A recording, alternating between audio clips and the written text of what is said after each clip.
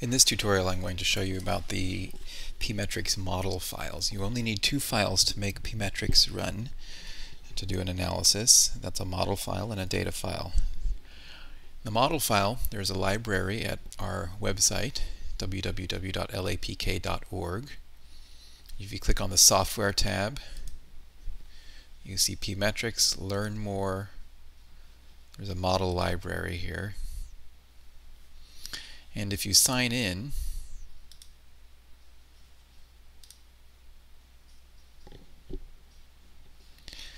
you will have access to several basic models which you can download and use as templates for editing, create your own models. There's diagrams for each of the models here, and then you can download the files over here to the right. So let's, for example, start with a very simple model that has a Ka for absorption, a volume in compartment 2, and an elimination directly from compartment 2. And we'll download this model file with algebraic solutions.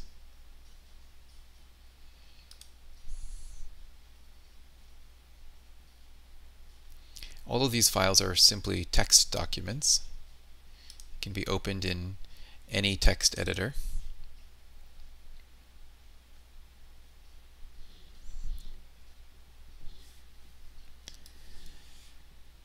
And here is the file. So the model files have 11 main blocks. Each block is delineated by a header that begins with a hash symbol followed by at least 3 letters. The names of the blocks are primary for the primary variables, covariates for any covariates that you may want to define, secondary variables for any secondary relationships comprising primary variables and covariates or other secondary variables, a block that describes where bolus inputs are to go, another block for initial conditions, another block for bioavailability terms, lag terms, differential equations, outputs, an error block, and then extra coding.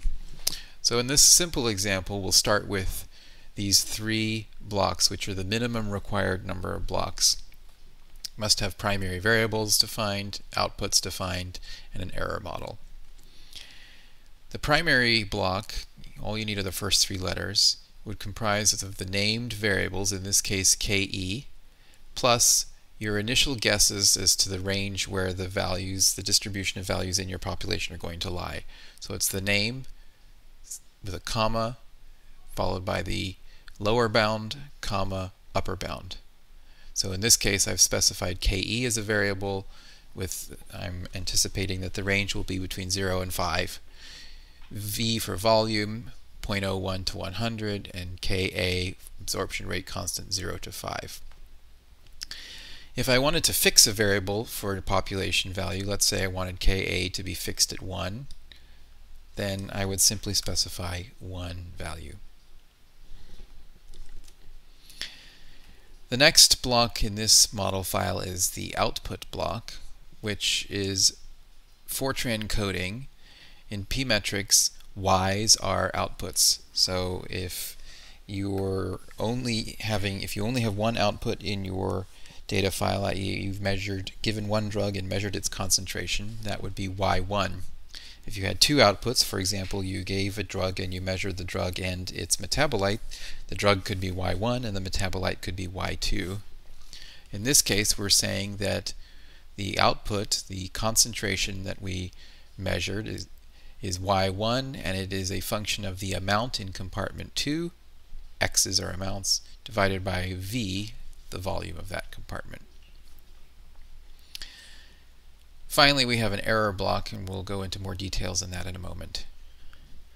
Now, Pmetrics looks at this model file and it recognizes that you have declared either primary or secondary, we don't have secondary in this case, primary variables that include a Ke and a V at minimum. Because there are no differential equations supplied, Pmetrics recognizes that you can solve this model algebraically and takes the appropriate action using an algebraic solver to fit the data rather than a differential equation solver. The 5 variables that must be specified in a Pmetrics model if you wish to trigger algebraic solving are KE, V, KA, KCP, and KPC. If Pmetrics finds those variable names in the model file in the absence of differential equations, it will attempt to solve the model algebraically. At minimum, you must specify KE and V in order to trigger this. If you don't specify KA, KCP, and KPC, that's okay. Those values will be set to 0. Okay, let's just recast this model with differential equations. We don't have to do this, but let's do it for teaching purposes. So we want to make a diff block, and capitalization doesn't really matter. And this is going to be Fortran code that specifies your model. And again, there are examples on the website where you can download and see and compare between algebraic and differential equations. So in this case, XP1 is the Fortran code for dx/dt for compartment 1 is equal to, we can specify again in terms of variables that have already been defined. So it would be minus Ka times the amount in compartment 1. And XP2 then would be the drug coming in from compartment 1 minus the drug leaving from compartment 2. This then would be a way that if we specified the model like this, it would see that there were differential equations, and it would then try to solve the model using an ordinary differential equation solver. Again, of course, we don't have to do that in this case. Now, let's do something else. Let's put in some covariates. Let's say we have a covariate weight and maybe another covariate age. And let's define some secondary variables. We're going to call this KE0 now and V0. And let's say we wanted to scale our weight, our volume to weight. So we would say V equals V0 times weight. And perhaps we had some kind of a relationship for KE such that KE equals KE0 times the exponential of some other parameter. Let's call it theta 1 times age. Now we haven't defined theta 1 anywhere, so we would have to go back and say, okay, we want to put in and estimate the value for theta 1, and maybe it goes between 0 and 2.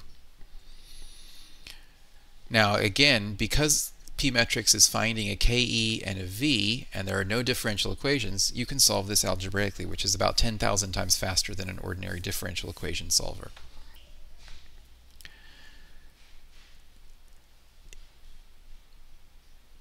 Okay, so now we've talked about primary variables, covariates, secondary variables. There's a few other things you ought to know about covariate definitions. By default, covariates are linearly extrapolated between doses. So for example, if you have a weight specified at one dosing record in your data, the next dosing record does not have a weight, and then the third dosing record has a weight that is different from the first, a linearly extrapolated weight will be applied to the dose with the missing weight information. If you want to hold weight piecewise constant for some reason, any covariate can be made piecewise constant so that it is any missing values are equal to the previous value. You can hit an exclamation point and put that in. That defines it as a constant until a new value is found.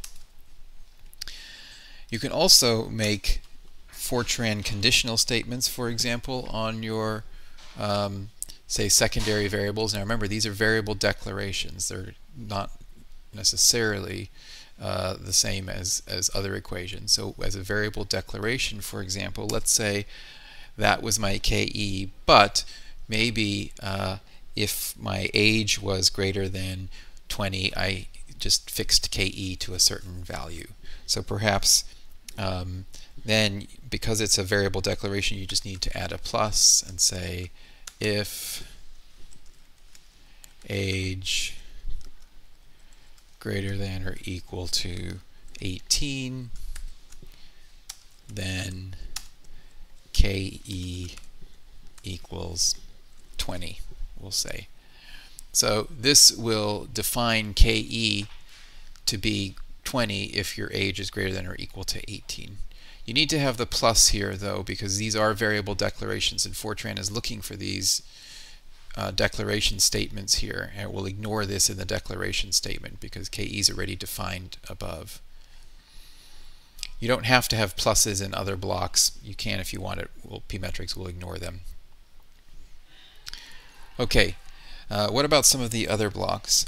Bolus inputs. For example, if you have input in your data file that has a duration of infusion of 0, that means that it's going to be treated as a bolus, and you can define what compartment in your model you want the bolus to go into. And you can make a bolus block, and you can say n bolus 1 equals 1, for example. This is the default. So this would be the bolus for any input 1 would go into compartment 1, or perhaps into compartment 2. Just depends on what you wish. For initial conditions, if they're not 0, you can make another block, ini, for initial.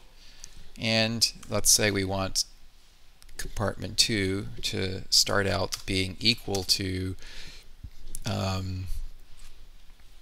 a new covariate that is in our file called IC2 for initial condition 2. So then IC2, again, capitalization doesn't matter. So x2 is equal to IC2, or maybe it's equal to, you want to actually fit that. So maybe we'll move that up into a primary variable, and now we've got to give it a range. So maybe it's now broader. Let's put it up to 1000. And now this would actually become a fitted value. Okay, bioavailability terms can be defined too. So that's F for bioavailability. And FA1, fraction available for drug 1, is equal to, let's call it FA1. So in here, we want to define a new parameter FA1, and we'll make it range between 0 and 1. For my lag time, similarly, lag, the T-lag for drug 1 is equal to T-lag 1, which is now a new primary variable. Maybe we want that between 0 and 2 hours. If we had a second drug input, maybe it would then be T-lag 2 equals, and let's just fix this at 3 hours. We've already gone over differential equations and outputs. Error model, a little bit more detail now. If you are specifying a gamma model, you would use a G as your first line, G equals, and let's say we want to start off with a value of 4 and then estimate it from there. If we want to fix it at 4, we can put an exclamation point, just like in the covariates, to fix them. And then the next line or lines are the assay error polynomials for each output. If you only have one output, one line. 2 outputs, you would need 2 separate lines, even if they're the same values as the second line. For NPEG only, you also have the choice of a Lambda model, and you can have it begin at a certain value, L equals 4, or maybe L equals 0.1, and then be estimated. You can't fix Lambda currently in NPEG, so an exclamation point would be meaningless. And then finally, there is the possibility for advanced users of an extra block. You don't need the RA, but just extra. And this would be naked Fortran code, a subroutine, for example, if you had a custom Fortran subroutine. Everything is detailed for you both in the user manual and on our website at www.lapk.org/modeltemp.php.